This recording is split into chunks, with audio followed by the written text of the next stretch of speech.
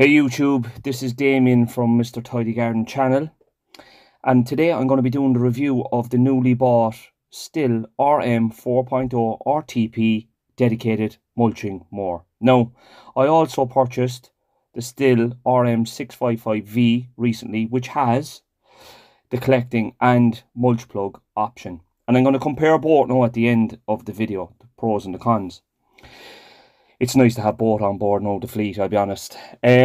So, I have worked this machine for the last 4 weeks on all surfaces. Hills, slopey gardens, flat gardens, rentals, and prestigious gardens. And I find that it has performed well. Now, also here, quick disclaimer. I am not sponsored by Stihl. And also, this is not a paid review. This is off my own back. And I want to help you guys make the right decision when purchasing a machine and get the right machine for your own business, and also that you won't be wasting any money. So here's the machine now, and as you can see, there's a plastic handle in the front, which I find is very handy when cleaning the deck in the machine, and also when there's a two-man carry, when you have to carry the machine down the steps. There's a dome underneath. The deck dome, guys, is a great design. It gives the grass enough time to escape and recycle, and with two passings you will cut the grass nice and tight.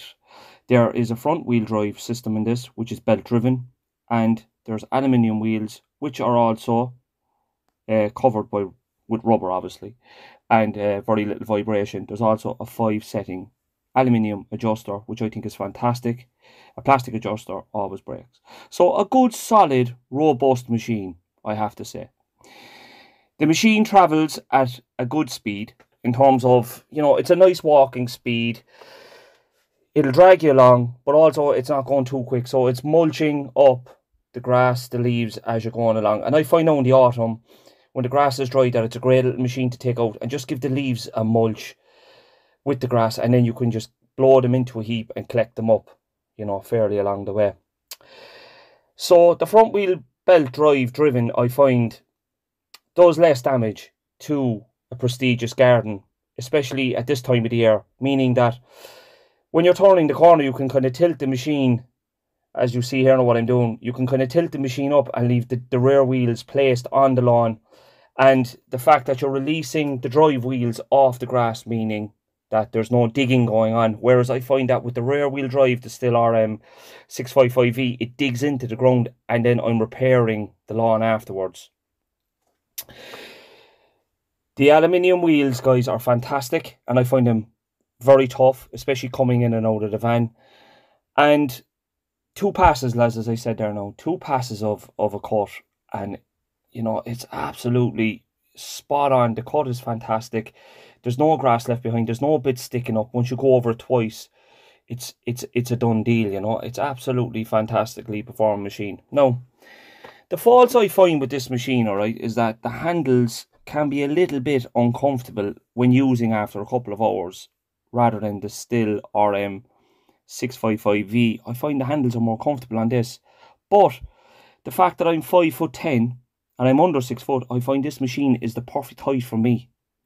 So if you're over 6 foot, you could find that this machine might, especially if you're using it now for hours and hours on end, this machine might start hurting your back because you could be leaning forward. You could see now, as I'm walking along here, I'm keeping myself nice and straight and upright, and I'm in a nice, comfortable walking position, which is essential because, you're working all summer long, and you want a machine that's going to suit you, your body shape, and also the gardens that you're predominantly cutting as well, On the hills, the front wheel drive, guys, struggles. I find that you have to do a bit more work on the hills, and I meaning hills now when it's on the side slopes, it can skid a bit, whereas the rear wheel drive on a hill pulls along a lot easier.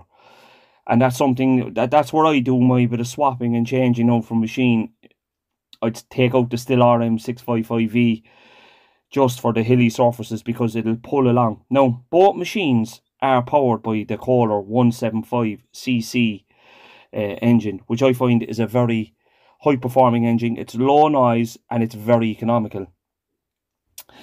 Now, what I have noticed in the last week actually, is that when I'm releasing and disengaging the self-drive lever, the wheels keep spinning on the mulching mower, you know, the dedicated mulching mower, the 4.0 RTP. I find that they're still spinning. Maybe it's a manufacturer fault, or maybe it could be a common fault, you know. I don't know what's going on with that. That's been a bit of a letdown now for me, because I'm quite aware of it, but if there was someone else operating the machine, they might run into a bit of difficulty, meaning that they might disengage the lever, come into a corner, and then it might continue into a step, do a bit of damage to a flower bed. It might take off into the flower bed. You just don't know, so it's all down to the operator.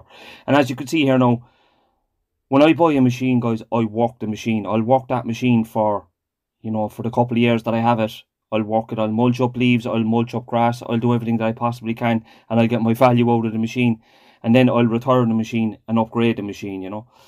But all in all, no, I have to say that, look, it's a robust machine, it's a quite capable machine.